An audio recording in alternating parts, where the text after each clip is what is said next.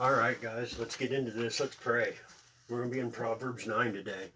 Father God, I want to come before you, Lord, and I just want to thank you, Lord, for everything that you do in my life, Lord. Help me to lean further into you and further away from this world with every day that passes, Lord. Help me to walk your walk, talk your talk, and sing your praises, Lord, in everything that I do. Amen. Alright guys, Proverbs 9. Wisdom has built her house, she has hewn out her 7 pillars, she has slaughtered her meat.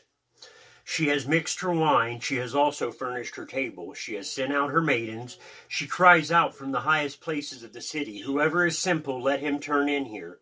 As for him who lacks understanding, she says to him, come, eat of my bread and drink of the wine I have mixed.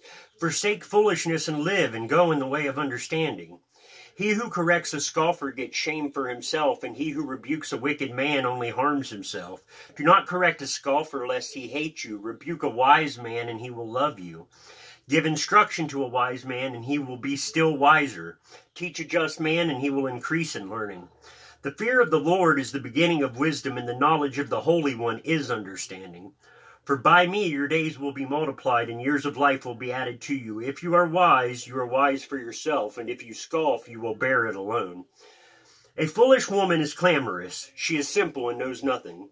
For she sits at the door of her house on a seat by the highest places of the city, to call to those who pass by, who go straight on their way.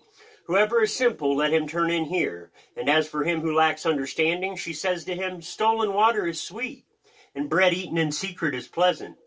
But he does not know that the dead are there, that her guests are in the depths of hell.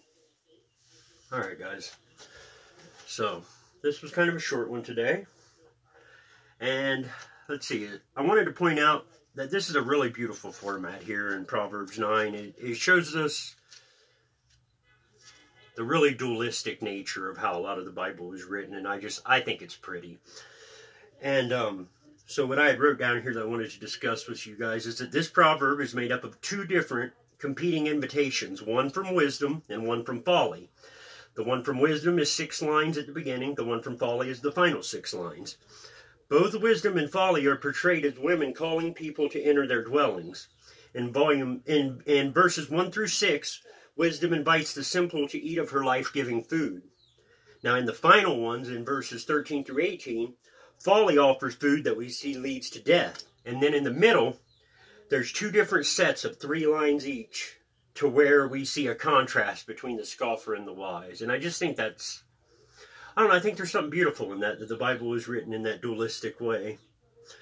9:3 says, she has sent out her maidens, she cries out from the highest places of the city. Wisdom's servants are sent out to summon any who will hear her invitation to life. That can be us out there spreading the word, having something good to say to somebody. You know, that's beautiful, guys. 9:5. Come, eat of my bread and drink of the wine I have mixed.